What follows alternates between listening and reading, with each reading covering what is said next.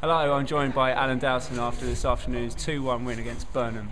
Alan, we could have scored a dozen, it seemed, but in the end we were again quite grateful to hear the final whistle. Oh. Hit the woodwork twice. Was it bad finishing or bad luck? Bit of both. I think careless because we got off to a great start again, and then you got 2-0 up. Andrea, 2 goals. Then we've missed some good chances. I think we have had a couple as well. I didn't think we played particularly great, to be honest. But I'm delighted with the win because we got a Matty Sumba not able to play today.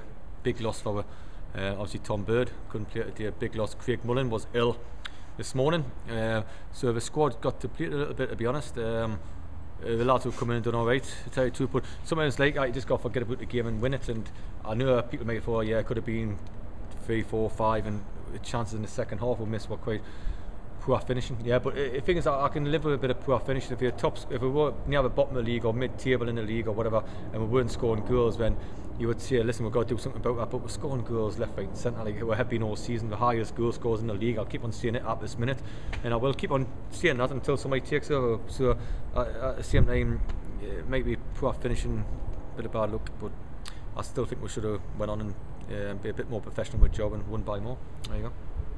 Obviously we are making a lot of chances. Yeah. The team looks really good, really confident at the moment, particularly McCollum and Patterson. What's the mood in the dressing room like? Is it as good as it looks? No, the mood stayed disappointing. We have a very good at my half time because I thought we just got by. In the second half we're doing better, but we hung on a little bit. We had a couple of, because he has a lot of big lads when they put the ball in the box and we're not, and conceded a sloppy goal, and it's just getting through the tie really, like, so Patterson done okay today.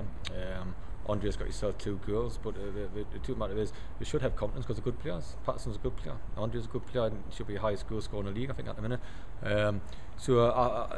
It's the good thing at the minute is because obviously what happened the last couple of years, we had 1 goal scorer all the time. Now we're getting a few more. I know, but we have created a lot of chances, but I just think sometimes when it's like I just kill the game and finish your chances, especially when you're yard out or you're clean through the keeper.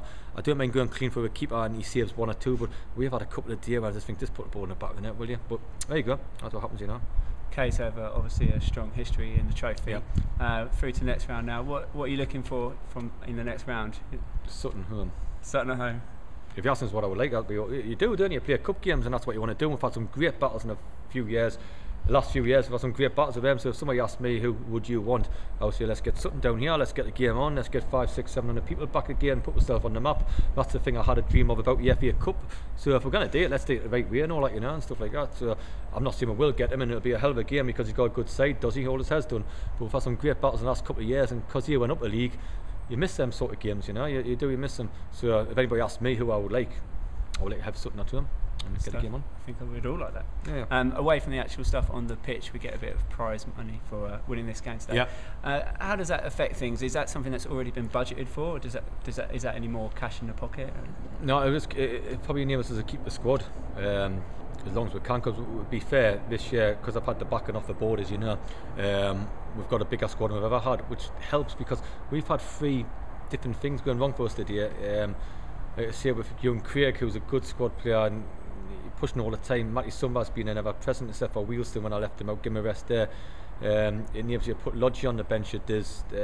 When you've got a squad, and Birdie, obviously, when you're missing 3 or 4 players and all that, you can put 3 or 4 in, and all that, it makes a hell of a difference. So the things I'm not just saying we might have to put a few academy boys in, or young lads who do all right and do great, but not really ready for a big cup tie like this at the minute. That's the difference at the minute. So I just think that it might just keep work. Ticking along, to be honest, and I've got to make some decisions coming up in the next few weeks. Of course I can, because I don't think I can keep everybody happy, and it wouldn't be right to keep everybody happy, but I've learned in my management that I'll let it keep 8 or 9 happy, I think, and as it comes up to Christmas, you've got to keep 8 or 9 happy and put your hat on a team.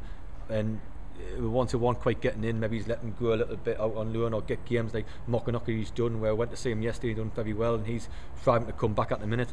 So it's little things like that, I think Bash has got to get a few games, and you're looking, I might have to do a little bit of wheel and deal, but when I do that, it's the right time, but I certainly won't be doing it while we're in this competition, so it enables everybody to stick together, to be honest.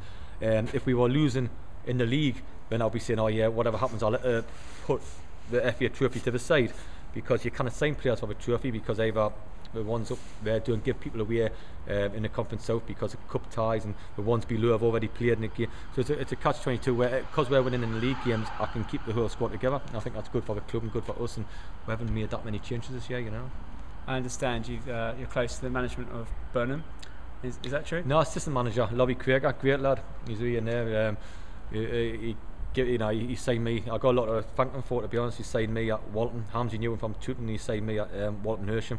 Obviously a good judge of player, and we had some good times together, and stuff like that, and a few drinks together, and stuff like that. But he's it was nice to see him, and like I say, I got a lot of thankful for him, and it was a great lad, and he's got them playing. No wonder a big strong side. Like I think everybody was over 6'2", to be honest. It was a big strong game, so I wish him well for the season. With that in mind, can you put today's result in context? Is that a team we should have beaten easily, or you can only beat what's in front of you? I sort of said, because we've had chances and things. Sometimes you just got to see it, bin it, and that's what I sort of said to the lads. Just bin the game, and we'll concentrate on Wingate on Saturday, because you can't get into that should have been clear for the goal. We should have scored there. We should have got tight on midfield. We should have not give them a sniff in the game and all that. Senior players knew that anyway. So I give we had a bit of a set to at half time with them to liven up a little bit. But when you miss chances like that, which I'm not saying to open goals, but just about, and when you don't get tight as you should in midfield, and when you do get a bit sloppy at the back, I think players know that anyway. So sometimes you got to say, listen, bin the game, let's get back to lower stuff, let's get back to where we are again. We've had a couple of games where I thought we've just done enough here to beat Carl Shorten, and I saw Carl Shorten midweek against Whitehawk and should have won the game, so they're in the mugs, even though yesterday they didn't do very well.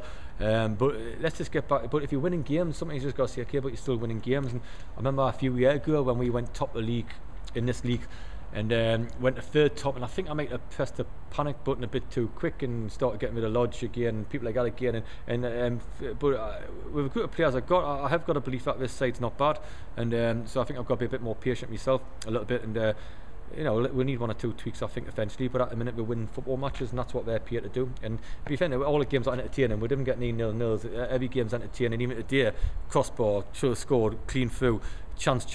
It's all as entertaining here, so hopefully we'll bring a few more supporters in playing like that, and I think people should get it should go around that we are trying to play attacking football, where today we had the front two who's the best in the league went on song. We had Clayton, who's the excellent on the ball, and legs going forward. Gorma legs going forward. Patter scores goals. Got Hook scores goals. We've got Lodge to come on who scores goals, and so I think when you look at us, we'll all score goals. It's just that we can keep them out at the other end, which is the problem. Which I'm hoping we're doing better at. Well done for today. Best of luck against Wingate. Excellent. Cheers. Thank you very much. Cheers, man. Thank you. No worries.